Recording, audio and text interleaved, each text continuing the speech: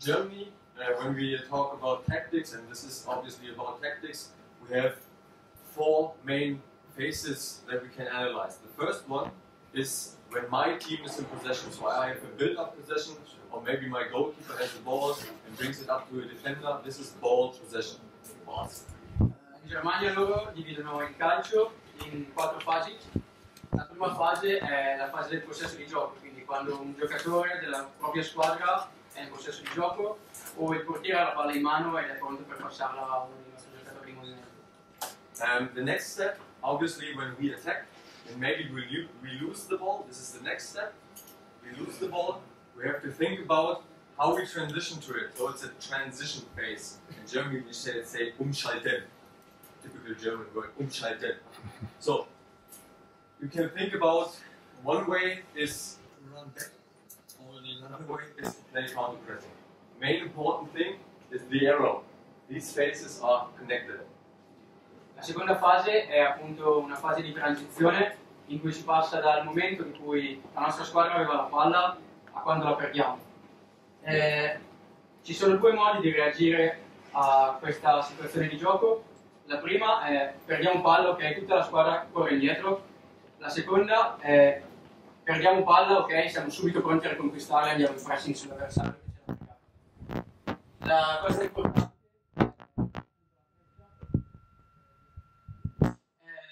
appunto sta a significare che sono due fasi, una successiva all'altra, e non possiamo andare in senso opposto.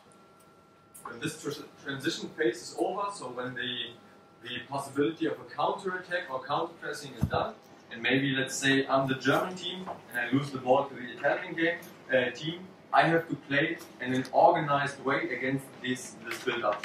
So I have to organize myself in a defensive way. That's what we mean by possession by the opponent. The opponent has the ball. Now in an organized way, maybe in a build-up situation.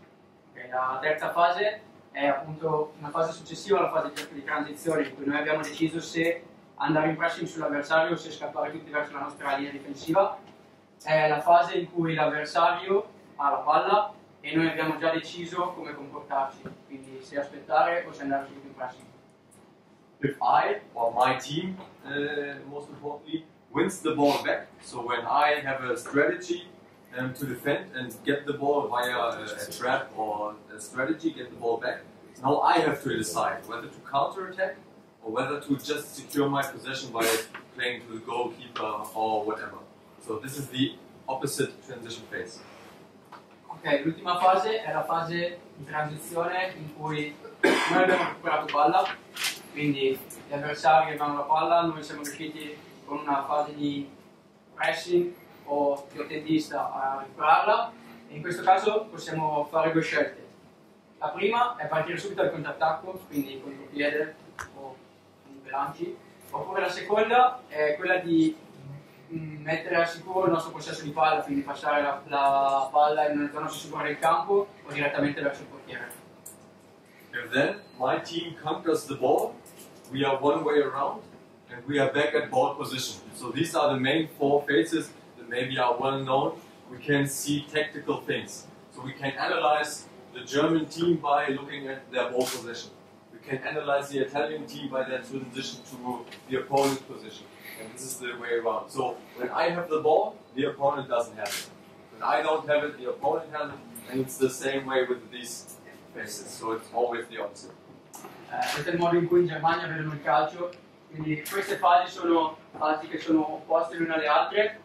Quando la nostra squadra ha il possesso di palla, chiaramente la squadra avversaria sarà in una fase di non possesso, e quando la nostra squadra è in una fase di transizione, quindi da un possesso palla abbiamo appena perso palla, ci dobbiamo sistemare, l'altra squadra avrà appena recuperato palla e starà organizzando per il contrattacco. Queste quattro fasi che completano il calcio secondo loro. So the main point of counter-pressing is to make out of four phases just three. So cut out the possession phase of the opponent. So when I have the ball and I lose it, this transition phase should be immediately get over into my transition. So what we have to do is counter-pressing. So what counter-pressing means is this phase disappears. Cosa significa contro pressing per loro?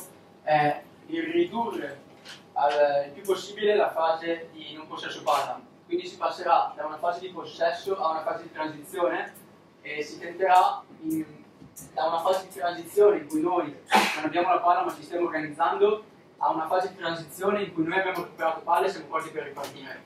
Lo scopo principale è appunto ridurre al minimo questa fase in modo da poter dividere le nostre 4 fasi di gioco in solamente 3. Quindi l'obiettivo è ridurre, quasi eliminare questa fase di gioco.